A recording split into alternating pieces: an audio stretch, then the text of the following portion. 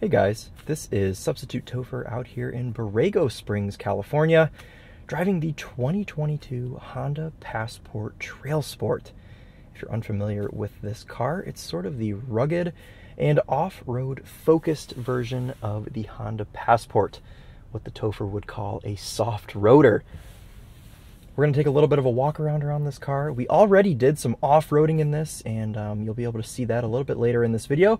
We're going to start with some on-road driving impressions. We'll switch to the off-road, and then we'll come back around to on-road for some final thoughts and a closing.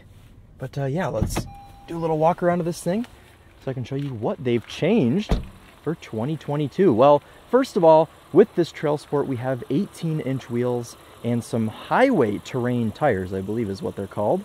So they're a little bit more rugged, but they don't scream when you're going down the highway. These particular ones are Firestone Destination. Did a pretty good job off-roading today, and they're actually very quiet just driving around on paved roads as well. Overall, for the whole Passport segment, we have new sheet metal from the A-pillars forward. We've got new fenders, new hood, new front fascia. This grille is a little bit different. It looks a bit more like the Ridgeline now. Honda's really going for that rugged off-road look, especially for this TrailSport model. As you can see, we've got the TrailSport badge right here. We've got a gray honeycomb grille, and we also have a painted gray lower garnish right here on the front bumper. This car's finished in Sonic Gray. It's kind of like a blue-green gray. When the light hits it just right, it has a very, very nice blue tint to it. We've got black mirror caps on this car. We also have gotten a little bit of a facelift in the back. We've got tinted taillights, a little bit darker than just the normal Passport.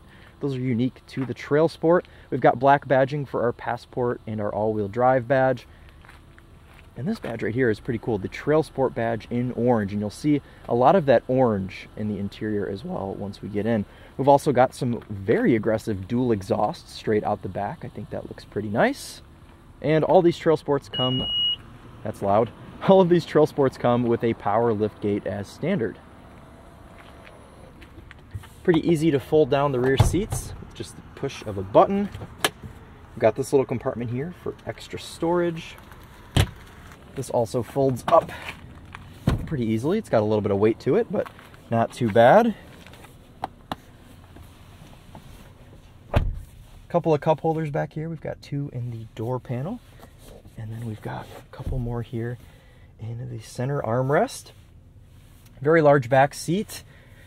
Sit up nice and high. I've got tons of headroom in here as well. This whole interior is really just a nice place to be, and I've been enjoying it the past couple of days. Take a look here at the front, and we'll move up here in just a second. But everything looks pretty familiar, pretty much the same as the pre-facelift Passport. I can go ahead and step up front. Oh, hold on. Forgot something important. Aha! Sunshades.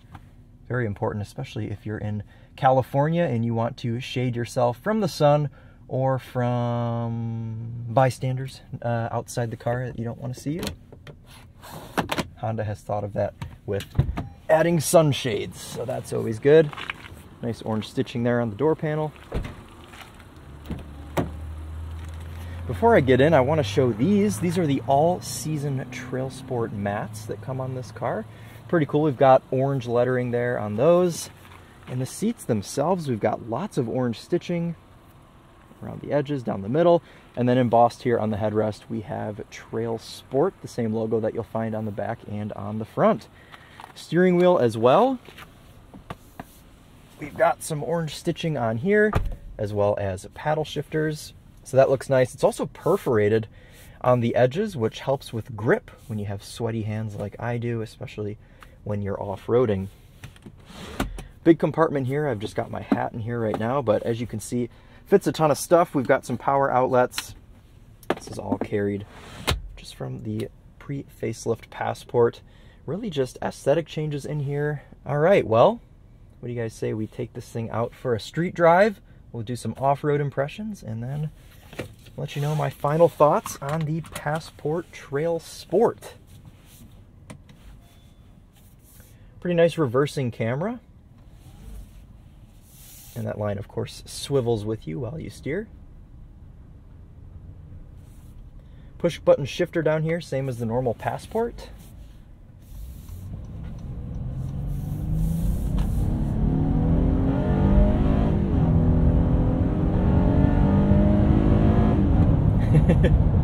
This thing's pretty quick. So we have under the hood the same 3.5 liter V6 with 280 horsepower and 262 foot-pounds of torque. Nothing different up there, but it is really a great powertrain. It feels very sufficient for this car, and that's still backed by the 9-speed automatic, tuned very nicely, very, very smooth transmission. Won't let you bounce off the rev limiter, but that's pretty irrelevant for this car, so we'll gloss over that for now. This car is entering a somewhat new segment of soft rotors. So we have the Explorer Timberline, we have the Subaru Outback Wilderness, which I actually haven't driven yet. We're going to be driving that actually in just a couple of weeks. And we have this, and I'm sure there's more that I'm forgetting. But it's cool to see that segment of just slightly elevated SUVs that are just slightly more capable than the normal car. Now, this doesn't have any sort of suspension tweaks at all. It's riding on the same suspension as just the normal Passport. It's tuned slightly differently because this one's on 18-inch wheels with a thicker sidewall on the tire, of course. They've got more aggressive tires. So they've tuned the suspension slightly different, but I mean, it rides essentially just like the normal Passport. So nothing different there. We don't have any more ground clearance, I would say, I mean, unless it's down to millimeters just because of the tire size, but the suspension is the same. And we were driving this car off-road earlier, and it's actually very, very capable, and a lot of people are probably going to give this car, the Explorer Timberline, the Outback Wilderness, they're going to give those cars all kinds of hate because they're not really proper off-roaders. They're not super tuned up like Jeep Wranglers or the Ford Bronco, but that's not the point. These cars are just slightly elevated for people that, you know, are occasionally going down a state park trail or something that they just want a little bit extra tire, a little bit extra for. And this car delivers just right. And I think it actually looks a bit better too. It fits the more rugged aesthetic of an SUV that I wish more SUVs did. I like all the orange, I like the tires, it works for me. I think the Passport overall is just kind of a nice chunky, like shorter wheelbase, just kind of a cool design that I've always really enjoyed. Something worth mentioning about the TrailSport trim is that it does come standard with all-wheel drive, and you can see that display right here in the middle, at least I hope you can, of our iVTM4 all-wheel drive torque vectoring system, which with our 4 drive modes here, normal, snow, mud, and sand, can change how much power gets sent to each of the 4 wheels, and it can send up to 70% of the power to the rear wheels, and of that 70%, 100% to either side, which is pretty neat. Definitely we're able to tell that off-road that this thing is just constantly thinking and adapting and feeling out where there's grip, where there's not grip, which tire should it spin here. And I mean, this is not only on the TrailSport. You can get this iVTM4 on any all-wheel drive equipped Passport. So that's nice. These tires certainly help though when you are off-roading.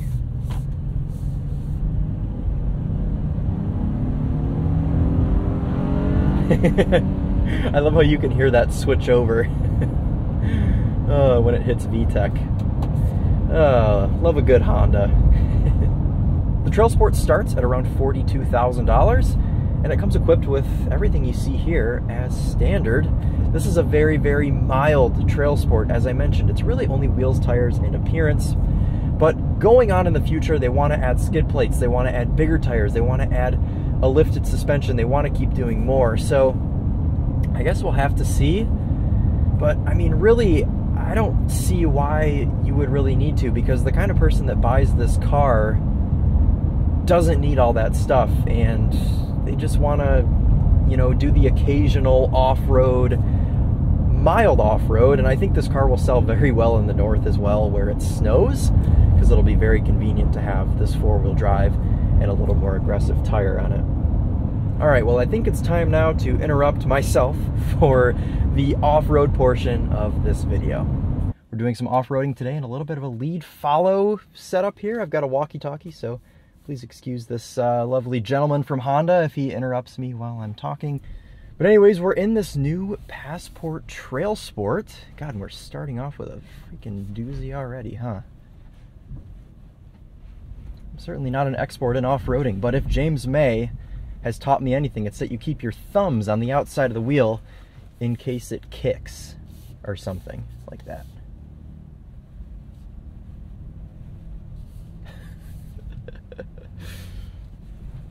I'm a little bit out of my element here, but this is pretty cool. Oh, yes. Oh! We can change our drive modes down here with this button. I've just been rolling in normal mode for right now. It seems to be handling everything just fine. We've got a section later where we're going to try out sand mode, which messes with your throttle map, gives you a little bit more of a rear-wheel drive bias. So that should be pretty helpful when we're in some deep sand. This is like a proper trail that we're going on. But I mean, this thing seriously feels right at home. I will say, if I've learned anything about off-roading thus far, is that it's extremely bouncy. Just everything's like washboard out here.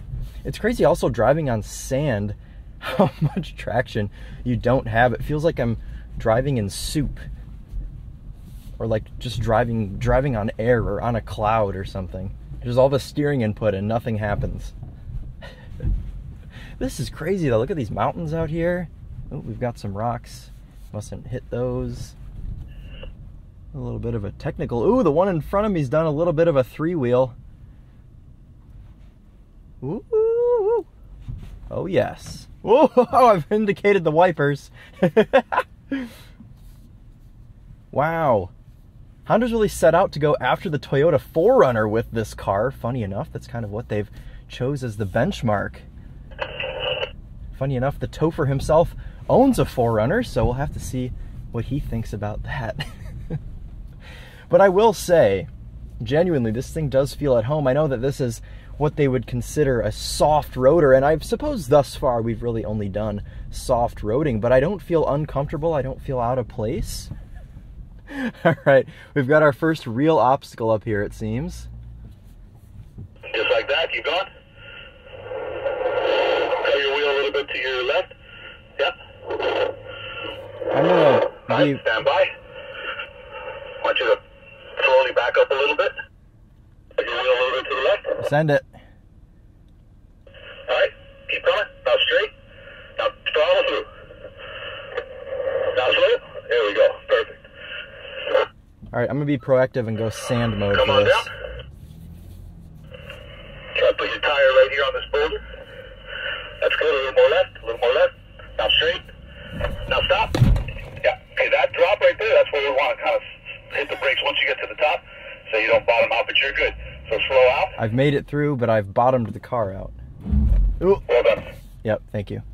Well done, though. I did not get stuck like the car in front. Just like that. Keep it like that.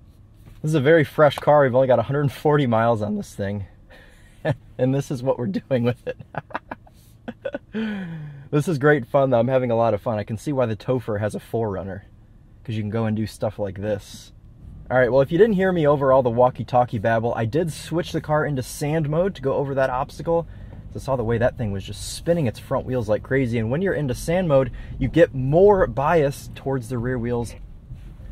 It's worth mentioning also that sand mode keeps you in a little bit of a lower gear. So running at about 2,000 RPM right now, as opposed to, well, what, 800 RPM or something.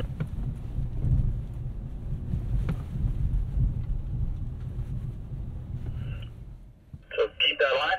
Perfect. Good.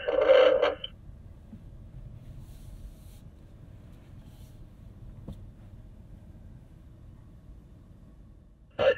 Give me a little left hand. Yep. There you go. Perfect.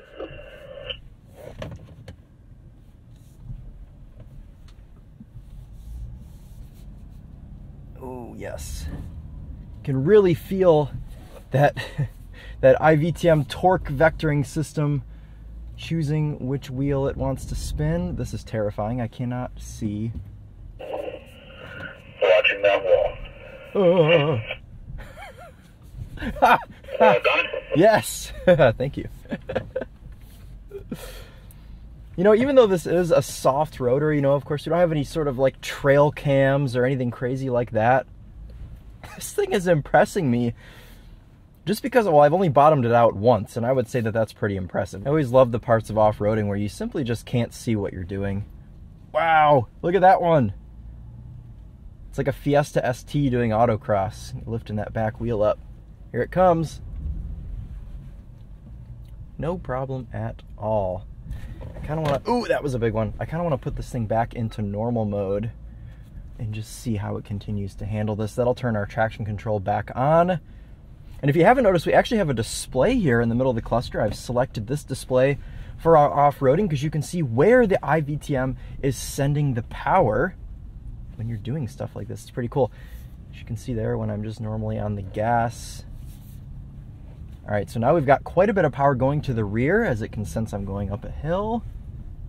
Oh, great, another spot where I can't see anything. Go nice and slow. Yes, very good. I like this. This is fun. You can certainly feel in sand mode that the system is putting in less work because it's already giving you the majority of your power to those rear wheels. And there's a wall right here. It mustn't crash into the wall, yes. Feel traction control. Tapping the brake down on this. Once you come down this up, keep it nice and slow because it does have a little dip right there. You can really feel that system thinking when you're in normal mode. Sending power to the front wheels there. Once you come down that hump there, just nice and slow on the brake because there is a dip at the end of it.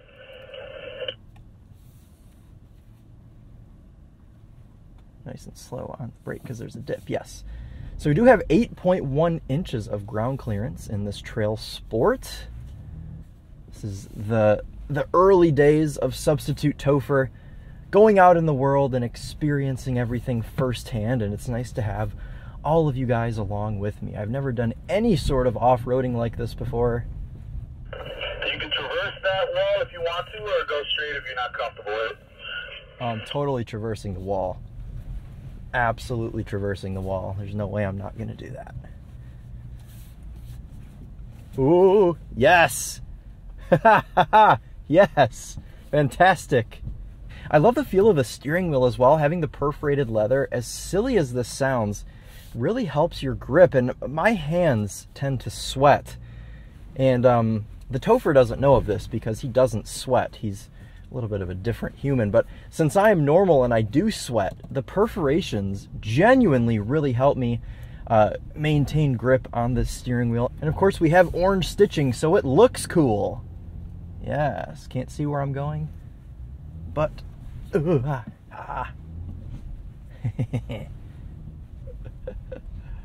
oh God, this is like a 90.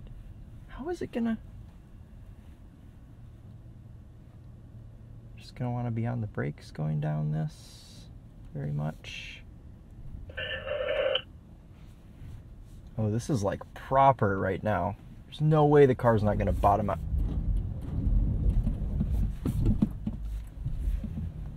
Working the pedals here. Oh, Lord have mercy. This is like proper Jeep Wrangler territory right now. The walkie-talkie is gotten it stuck. It's okay. I'm gonna select sand mode. Get myself out of this.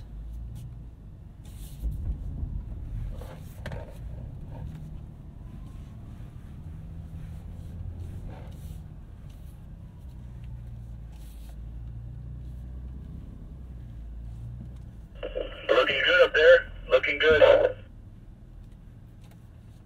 Thank you.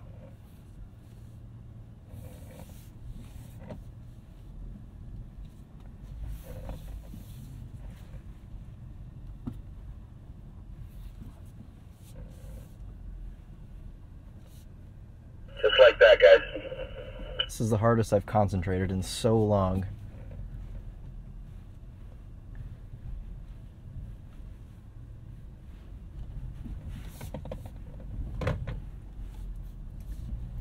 Thank you, Matt Farah. Appreciate that. Ooh, all right. And apart from me going too far left there, this thing just didn't care. It just went over everything. I think sand mode is certainly beneficial for when you're driving in this sort of environment. Normal mode gives you too much towards the front wheels. You know, if anything, I feel like this car might get a little bit of grief just because of the fact that they haven't really done a whole lot for this TrailSport trim level to make it super off-roady. But I think in its performance on this trail, it shows that they didn't need to. The Passport as it is already, seems to be anyways, pretty capable off-roader. All right, guys, well, that's going to conclude our off-road portion of the Honda Passport TrailSport. A truly very capable car out here in these trails that if you would have driven me through here in like a crazy Ultimate Recon Jeep Wrangler and told me I'm going to be driving through here in an essentially stock Honda Passport, I would have laughed and said there's no way that's going to make it. Do I have any complaints with the Passport TrailSport? I don't really think so. I think if they were to add one thing to this car to make it just a little bit more elevated, I would say adding some skid plates would be beneficial. I did bottom this thing out earlier when we were on the trail. Now stop. I don't know, I would say maybe some of the interior materials aren't the nicest, but I mean, this is a $42,000 SUV. It's not gonna have leather everywhere. It's not gonna be plush in here like a $100,000 Mercedes. So I think for what it is, with the perforated leather, the leather seats, it's all pretty nice. I think that they did a pretty good job. I would also maybe like to have a branded sound system. We don't have anything in here. It's just the normal Honda, you know, base sound system. We do at least have some tweeters up here in the A-pillars, but I'm hoping, seeing the trend that Honda's going with Bose, we have Bose in the new Civic, I'm hoping that these cars will start gaining some branded audio systems and be able to bring us a little bit of a better experience. This sound system's not bad, but it certainly could be better. And I think it would help just for this class of car as well, you know? Younger people that are buying this car like to have a good sound system, so that would certainly work in their favor. So, better sound system, some skid plates, and I don't know, would it kill them to put leather on the top of the door panels? Probably not. Those are the suggestions that I would give to make this car a little bit better. All right, and that's going to conclude our drive, on-road and off-road, of the Honda Passport TrailSport. I hope you've all enjoyed watching this video. I've had quite a bit of fun experiencing this very mild new trim of the Passport. All right, let's do one last little walk around, and then that'll be it for today.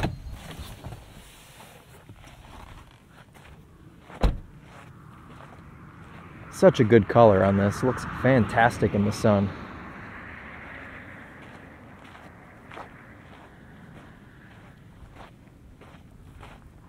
Alright guys, well, as I said, I hope you've enjoyed this video. This has been the Substitute Topher filling in for the Topher today, and we'll see you real soon in the next video.